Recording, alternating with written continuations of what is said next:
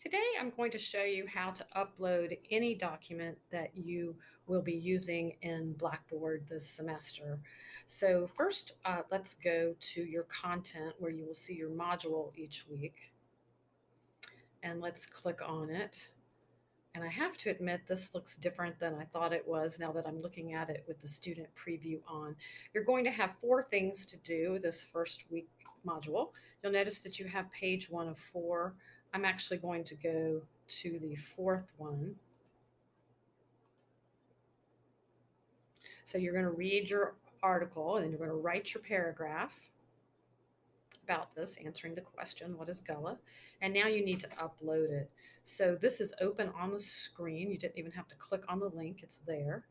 And you'll notice that I do have a sample page that you can look at, all of those things. But all semester, you're going to be uploading your essays or perhaps homework assignments, and they need to be PDFs or Word documents. And notice you can go to the technology link over here. There's the technology help link for how to do that. Please do not ever put anything in this text submission box. Don't click on write submission. Don't ever put anything here. If you need to leave me a note, leave me a note down here in the comments box. If you need to tell me something, whatever it is about this assignment or some question that you have or something you didn't understand or some reason why yours might be a little bit late because you were sick or something, just let me know in the comment box. Make sure you always look for this plagiarism toolbox. If I have made this available, you need to click on it for your work to properly get uploaded. Then you're going to click on Browse My Computer, and you'll see your list pop up wherever you have saved your work. And here is mine. I'm going to put it here. I'm going to click Open. This is just like attaching an email.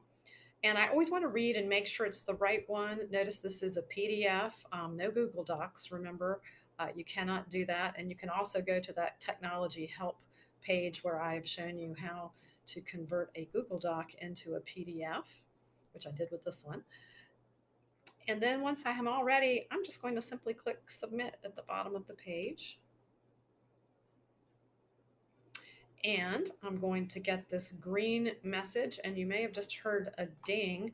I also just got an email. I'm going to go to my campus email, and I will see do not reply Blackboard, and it's telling me that my submission was successful. You can see that I'm getting this green message up here that it's successful. I can see it here. I'm going to grade your essay here, and you're going to be able to read my comments, and I'm going to show you what that looks like in another video.